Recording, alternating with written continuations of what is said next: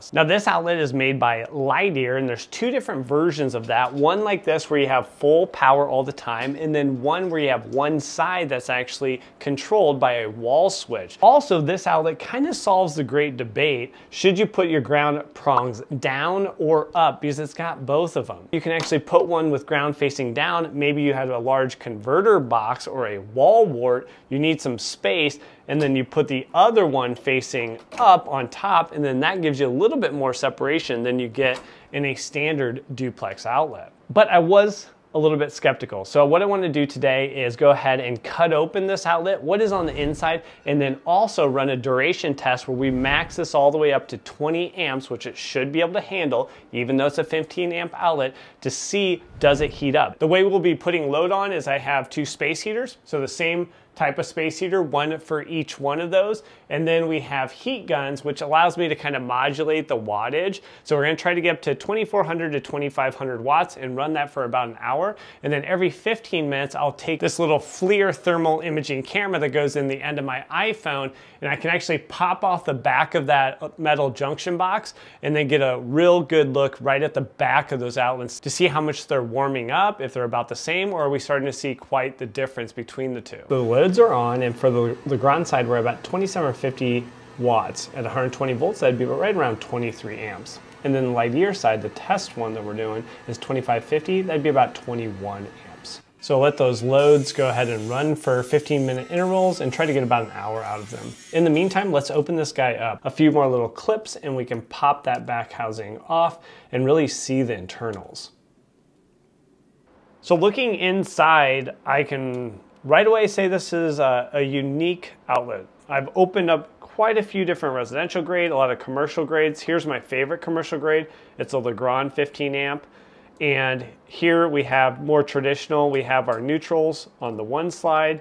So you have two different slots for neutral. We have our hots on the other side, the two slots for your hot. We have a ground that goes to your yoke, and that would be your two different ground progs. That's the traditional. This is a very nice outlet. I like this one in terms of its robust construction. This lighter would be I would say the opposite of that.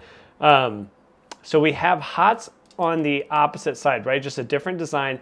And then they're actually connected together. So if we just connected one hot conductor in, we would power both sides. So all four different plug locations could be powered, but there's a wire that's soldered between those two that's internally. To me, very shoddy design there. Not loving that. And then we have our neutrals internal. Now this does have the back wiring feature, which I do like. So it has those plates that you can pull in with the screw terminals. I do like that. But notice the design here of our tabs and how that would actually hold a plug into place. That is not what's going on here. So here we have, this is where neutrals would go. And it's just kind of a set distance. And it has no spring force. You would just pass that in, and if it ever worked loose over time, that's just going to be a loose outlet very quickly. There's no spring capability to kind of deflect, you know, and apply pressure to that prong and then let go once it's unplugged. This is kind of a static gap, which again, not an awesome design. Now for the data. Remember, we took 4 data points, and you can see the results right here, both in table form and in graph form.